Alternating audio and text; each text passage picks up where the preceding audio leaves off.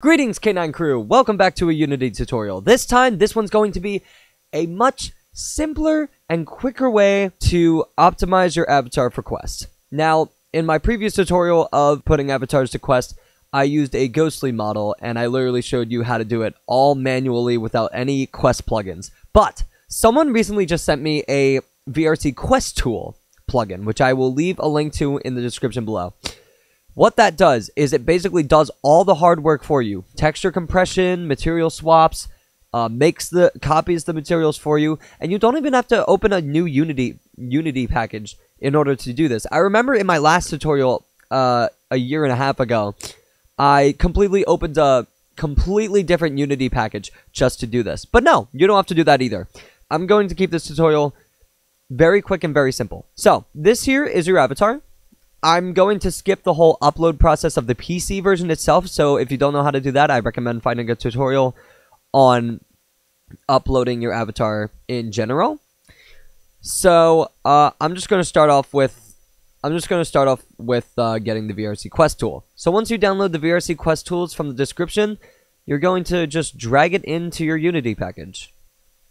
I know, easy, right? Click import. So now that VRCQuestTools is here, if you see something about as ASTC texture compression or whatever, just X that out. It doesn't mean anything. Don't worry about it. So, what you're going to do, make a duplicate of your avatar. I suggest moving it over. So here's the duplicate, here's the PC. In order to remember this, you can rename it Quest. And create a new scene. Drag it in there, and if I did that too fast, it's just right click on or click on the three dots, add new scene. If I did that too fast, sorry. So once you have your duplicated version in a new scene, you can save this scene and rename it Quest. I already have one, so don't do what I'm doing. I'm just going to make a duplicate Quest version. So then what you want to do is click VRCQuestTools, convert avatar for Quest. And make sure to drag and drop the duplicated avatar into the box up there. You will see a bunch of errors. It says avatar uses unsupported shaders. This tool will automatically generate new materials with the VRChat supported shaders. So all you have to do now is hit convert. So after that was done, which will take a little bit of time, you will get this message that pops up saying, avatar name has been converted for Quest. Test your avatar such as facial expressions and upload it for Android platform by using same blueprint ID as PC version. If you don't know what blueprint ID is, it's basically the avatar thing right here. This little code right here. When you uploaded the PC version, your avatar will generate a code. What you're going to do is copy that code and put it onto the Quest version if it's not already there. But if you uploaded the PC version before doing this, then you don't have to do that. So this message might pop up after that says, avatar dynamic components exceed poor limits, very poor. Please keep poor rating by removing them. And so, I do recommend doing this. If you have any dynamic bones or physbones that you think you don't need or are not necessary for the Quest version, just take them off. Just uncheck them. So, I mainly like to keep the hair physbone, tail physbones, tongue doesn't really matter, ears matter, whiskers don't matter, and dynamic floppy dog ear, for the Quest version, it's not needed. Physbone colliders, yeah, keep those on. They should be fine. Alright, so then, once you're done with your selection, the unchecked ones will be deleted. So once you do that, delete unselected components, and you're good from there. Now, as you can see, the shaders look different from the PC version. The materials were converted to the VRChat shaders. Now, if the shaders look a little bad on your avatar, you can always change them, but just make sure to keep it under the VRChat folder of shaders.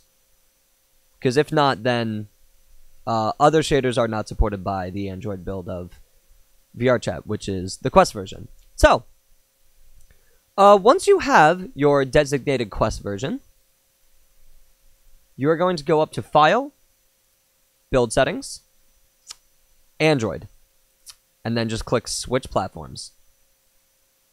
Now this process will take some time, so just be patient. It usually, for me, takes up to a full 3 minutes if you're doing it for the first time.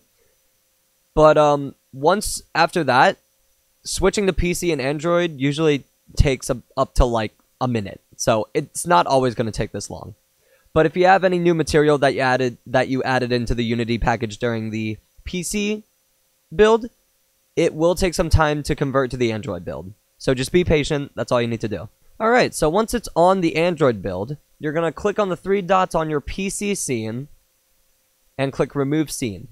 Now this doesn't get rid of your PC version completely. It just gets rid of the unneeded scene that we're not using. So if you ever want to find that scene again, just go under here, or wherever your PC scene was when you got your base model or something, and it'll still be in that designated spot. Oh yeah, I should save that. And it'll be right there. And the scene that you generated for your Quest version will be under the assets, right here. So, and now to upload, and I'm pretty sure you guys know how to upload, but just in case you don't know, I'll show you. VRChat SDK, show control panel, and as you can see, our blueprint is on and everything. A bunch of errors because Quest version isn't as strong as PC version, but that's okay.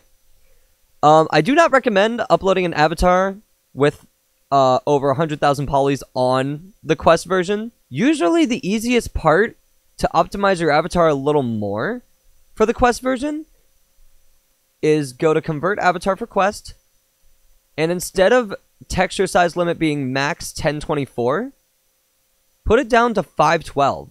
It may look a little low res, but it's definitely worth it if you want people on Quest to know what your avatar is at least.